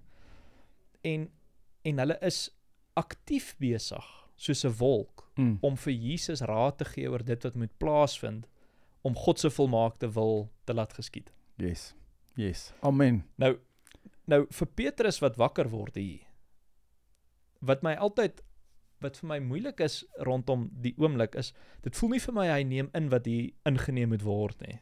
Hy besef nie hoe groot hierdie oomblik is nie. Hy is nog besig om die slaapies uit sy oë uit te vee. Nee? Hy het dit gemis, dink ek. Hy het dit gemis. So daar's hierdie realiteit, 'n ewige realiteit, wat afspeel by ons en om ons en in ons. En dit is so maklik om aan die slaap te wees en dit net totaal en al te mis. En besig te wees met ons wat nog steeds ons tabernakeltjies bou. En ons tempeltjies wil bou om in godsdienstgevalle verval te verval. En in oorlewering te verval. Ja, amen. Amen. Ek dink om aan te sluit by wat jy sê is, as jy vandag kan besef dat God moontlik dieselfde vir jou wil doen, waar Moses en Elia aan jou verskyn, of iemand anders, Abraham en Joshua en Caleb en Henog, is ons oop vir dit? Is ons werklik oop en okay daarmee dat hier 'n Henog by jou voordeur instap? Ek dink nie ons is okay daarmee nie. Dis die issue wat ons oor moet gesels, want dit is in die plek van hierdie lewe van transfigurasie. So. Is die verwagting wat jy het, wat dit weghou. Yes. Want jy's nie okay daarmee dat dit met jou gebeur nie. Ja, amen. Dis die waarheid. Dit is die waarheid. Dit is die waarheid. Die feit dat Jesus besig is om te praat, in verhouding is, kan jy eintlik ook sê, en aangemoedig word deur mense wat duisende jare voor hom bestaan het 'n radikale impak op hoe ons moet dink oor almal wat nog ooit bestaan het op die aarde. Almal wat deel is van die bruid van Christus, kan jy ook eintlik sê. Almal waarvan ons lees in die Bybel, en dit is nou waar ons vroeër gepraat het, ons is baie meer verweef as wat ons dink. Nee? As ons Abraham se getuienis lees, moet ons ophou om dit te lees asof dit gebeur het. Dit gebeur in die nou. Amen. Ek is die God van Abraham, sê Jesus. Hy sê nie ek was die God van Abraham nie. Jesus praat, hy is die God van Abraham. Hy is die God van Isak en van Jakob. Hulle is so teenwoordig soos ek en jy. En ons almal, dit laat my altyd so dink aan Hebreërs 11, nee? Hoe Hebreërs 11 eindig. Ja. Want hulle belofte is ook afhangend van waar ons staan. En ons belofte is afhangend van wie hulle ook is. We are woven. Yes, we are intertwined. Ja. Ons is so connected. Ja. Ja, en die woord daar is weer 'n keer is. Ja. Hulle is afhanklik. Amen. En ons is omring Ja. deur die wolk van getuies. Ja, net 'n weer aanhak daar rondom die wetenskap van die feit dat ons kan connected wees aan hierdie mense wat 2000 jaar op aarde, jy weet, teruggeleef het. Kan ek jou net... Nee, gaan jy. Nee, ek dink nou net aan 'n ding wat jy gesê het, wat so belangrik is. Hierdie beteken nie, Jesus het gepraat met die dooies nie. Nee, want hulle het nooit gesterf nie. Hulle het fisies gesterf, maar hulle het nooit dood gegaan nie, hulle lewe. Korrek. God is die God van die lewendes. Amen. Dit beteken nie dat jy nou, dat Jesus het nou op die berg van verheerliking hierdie dooies opgewek en nou praat hy met hulle nie. Nee. Hy praat met die lewendes. Amen. Want die lewendes is soos wat jy is. Korrek. Want hulle het net oorgegaan. Ja. Hulle het teruggegaan na die realiteit waar hulle was, toe ons nog met, Amen. soos die skrif sê, ons het met Jesus gespeel. Ja. Met die mense kinders. Hulle het deel geraak van die realiteit wat hulle al op die aarde ervaar het. Amen. Ja. So, nou kan mens dalk sê, maar dis die teologiese kant van dit, né? Dis nou wat die Bybel sê, maar hoekom die wetenskaplike gedeelte daarbey? En mens moet, dit is eintlik lekker wees om hierdie gesprekke met, jy weet, mense te hê wat soos kwantumfisika baie goed kan verduidelik en verstaan, en wat daarmee op 'n dag tot dag basis werk. Maar wat jy nou gesê het, is profound, in die sin dat daai gebeurtenis wat in Egipte gebeur, of wat in Genesis gebeur met Abraham,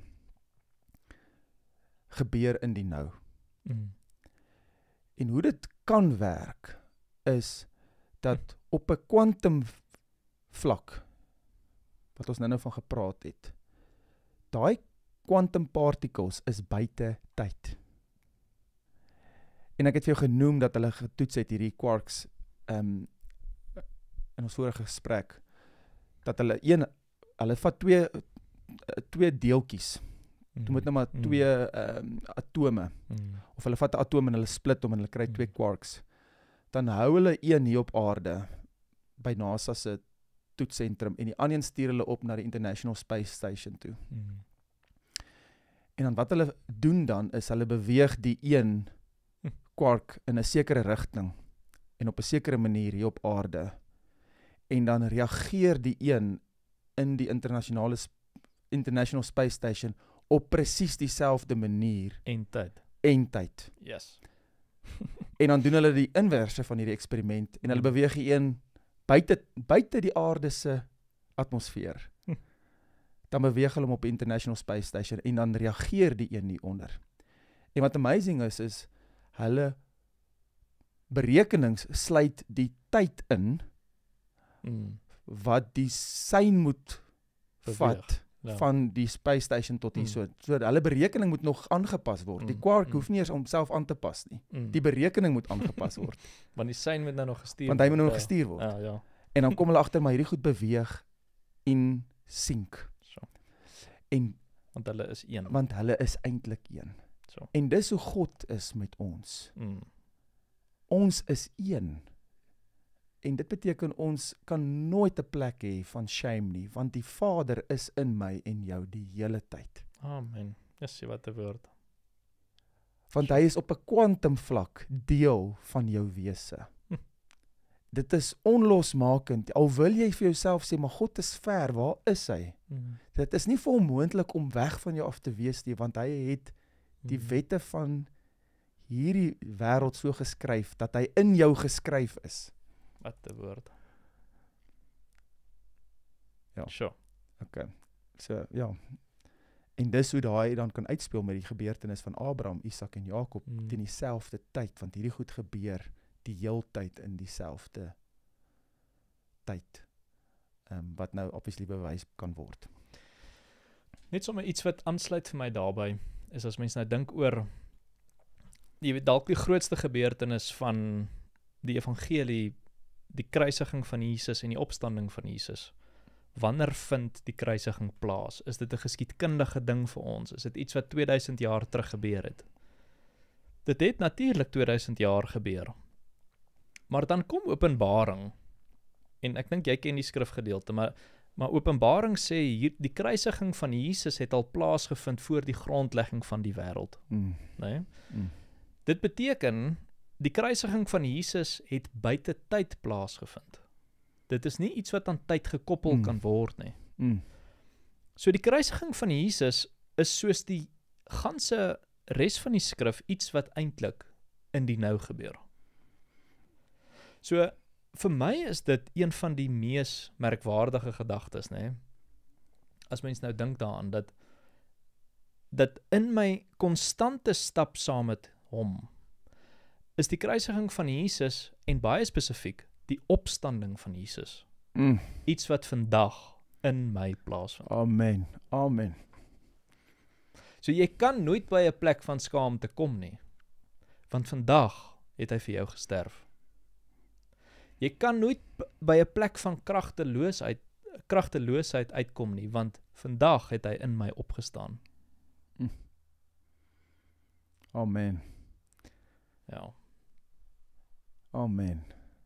En wat dit sê is dat vir jou om toegang te kry tot daai waarheid, is dit net 'n plek waar jy hoef in die oomblik te submit onder daai waarheid. Jy hoef niks meer te doen nie. Hoe kry ek toegang tot sy krag aan die kruis en tot sy opstandingskrag? Hoe kry ek toegang tot dit? In die oomblik erken ek daai oomblik. Dan word dit 'n realiteit in my lewe. Ek hoef niks te bewerk nie. Ek hoef net te submit aan daai twee kragte. Dan word dit 'n werklikheid vir my vir nou. En dan word jy getransfigureer. Want onthou net in daai oomblik, dan vloei daai spirituele koneksie van die Vader na die Seun toe. Amen. Ek gebruik altyd die beeld. Dit is vir my so 'n mooi beeld altyd, maar die feit dat Jesus praat van die fariseërs of van godsdiens, moralisme en wettiesheid as die gewitte grafte. Sure. So 'n graf of die plek van dood is hierdie plek van godsdiens of oorlewering waarin ons soms vasgevang is. En dan is dit vir my altyd so mooi dat Jesus juis in daai graf gaan gelê word, né? En toegemaak word met hierdie steen. Nou, dis 'n klip of 'n kan ek gou vir jou 'n vers lees? Ek dink nou sommer nou weer daaraan. Is een van my favorite verse, is in Job 14. Sure. Wat vir mens 'n totale nuwe perspektief bring rondom wat daai klip is, wat die opstanding van Jesus in jou lewe kom keer. En nou wil ek net hê mens moet onthou, as Jesus opstaan. Hy het geskiedkundig opgestaan, natuurlik. Dit is die rede hoekom ek en jy 'n voorreg het om vandag hier te sit, né? Maar Jesus moet ook in my en jou sterflike liggaam opstaan. Yes. Hy moet uit hierdie graf van my godsdiens opstaan. Maar daar is 'n klip wat die graf toemaak. Job 14 vers 18. Hoor 'n bietjie hoe merkwaardig is hierdie vers. Yes. Maar soos 'n berg stikkend val as dit neerstort en 'n rots versit word uit sy plek. Die water klippe glad skuur, die stortvloede daarvan die grond van die aarde wegspoel. So is die verwagting van 'n mens. U maak dit tot niet. Nou die spesifieke vergelyking wat Job hier trek, is vir my so mooi. Die rots wat jou graf kom toemaak, is die verwagting van 'n mens. En God maak dit tot niet. En ek dink dit is eintlik tot 'n groot mate die klimaks, dink ek, van hierdie gesprek vandag, is wat laat ons toe dat God, of wat tot watse maat laat ons toe dat God in ons vermeerder? Ons laat sien, wat laat ons toe op die pad wat hy ons wil vat, wat soms so vernuwend is, en so buite die boks is, van wat ons verwagting toelaat. Want ons is die klip wat ons kom toerol het voor ons eie graf. En dan dink ons daar is krag, maar eintlik is ons nog bloot 'n dooie graf. Want ons laat nie toe dat God in ons kan vermeerder op elke vlak nie. Ja, die feit dat na 3 dae dan staan die leeu van Juda daarop. Yes. En dat vir ek en vir jou en vir elkeen daai opstandingskrag het nie van buite af, van die buitekant van die klip gekom nie. Amen. Dis mooi. Dit was binne-in. En daai liggaam het daar opgestaan met 'n krag. So dit gaan nie van buite kom nie. Dit is die God wat in ons is, en die God wat hy homself in ons geplant het, soos wat hy homself gesaai het in Jesus, en toe Jesus hier was, het hy homself in ons gesaai, en al lê ons vir 3 dae dood in die graf, dan is die krag daar, die potensiaal is daar, om ons daar op te wek, maak nie saak waar jy is in jou lewe nie. Ek besef dit altyd, veral na 'n gesprek soos hierdie, ons is nog aan die begin van mense soeke. Nee, en ek dink so aan daai vers wat sê, soek en julle sal vind, en wat wonderbaarlik is vir my altyd van wie God is hoe meer jy soek, hoe meer besef jy, hoe min jy weet. Nee, is dit nie so nie? Ja. Jy weet, ek het 'n droom die afgelope tyd wat ek konstant het. En ek droom, ons bly in hierdie nuwe huis van ons. Maar daar's 'n deur wat ek oopmaak. Maar hy was nog nooit daar, die deur nie. Maar nou is die deur ewe skielik daar. Ek het hom nog nooit gesien nie. En ek maak hierdie deur oop en dit lei na 'n hele ander huis toe in die huis. Maar nou, in my droom probeer ek sin maak van hoe kan daar 'n huis wat groter is as my huis, in my huis pas. En dis kamers, en dis vertrekke, en dis vir my net altyd so bemoedigende droom eintlik, nee. Ek dink dis hoe die koninkryk van God werk. Yes. Jy dink, jy weet iets van dit waarmee God besig is. Maar daar is 'n versteekte deur, en op 'n dag kom God en hy kom openbaar jou oog om daai deur te sien. En wanneer jy daai deur oopmaak, dan is daar 'n hele sy vertrek, of 'n hele sy kamer, 'n hele onderafdeling, wat nog altyd daar was. Maar God wag vir die regte oomblik om jou oë te open. En dan stel hy jou bekend aan 'n aspek van wie hy is, wat net so vernuwend is, en so vermeerderend is, wil ek amper sê. Maar daar's 'n bereidheid wat ek dink ons moet dra, om 'n soekende hart te hê. om nie gemaklik te raak, en dis nou eintlik waarmee ons begin het vandag, nie gemaklik te raak met dit wat ons het tans, en te dink dat dit die einde is van ons stap nie. Ek dink die evangelie wil ons juist die teenoorgestelde leer. Ek dink Jesus wil ons juist laat gemaklik word met die ongemak. Van dat ons nie altyd weet wat is die antwoord nie. Ons weet nie altyd waarheen is ons op pad nie. Hy wil ons blind stuur na 'n plek toe. Yes. Nee? Want in die proses waar ons blind uitgestuur word, kom ons sien dit terug. En op daai pad moet jy baie mooi seker maak jy verhard nie jou hart nie. Want dan mis jy die genesing. Amen. Want you're not completing, Amen. The journey. Amen. As jy voor die bad van Siloam stop en jy's moeg vir die pad. En jy dink, dalk het ek verkeerd gehoor. Dalk was dit nie Jesus gewees nie. Ja, dan mis jy uit op die wonderwerk of op die vrug. Ja. Weet jy wat is amazing eintlik, wat mens moet besef rondom daai storie, nee? Waar vind die wonderwerk plaas? Die wonderwerk is die hele proses. Dis reg. Nee? Dis eintlik 'n wonderwerk dat hy enigstens daar uitgekom het. Ja. Hoe het hy daar uitgekom, nee? Ja. Hy is flippend blind. Ja, presies. Ja, so mens dink die wonderwerk was Jesus wat die klei gesmeer het, maar hy was nog steeds blind. Jesus het hom gelei deur die Gees. Want Jesus het aanbeweeg, maar die Gees het hom gevolg. Die wonderwerk is die hele pad. Yes. En ons moet vrede maak met dit. Ek dink dis 'n plek waar ons ook onsself moet submit aan God, waar ons besef, maar ek moet vrede hê op hierdie journey. Al lyk dit nie noodwendig soos wat ek het beplan het, of gevoel het dit gaan uitwerk, of probeer vrede in jou omstandighede hê, en probeer God vind in daai omstandighede. God is so almagtig, dat al is jy op die verkeerde pad, kan hy die regte uitkoms aan die einde van daai pad vir jou neersit.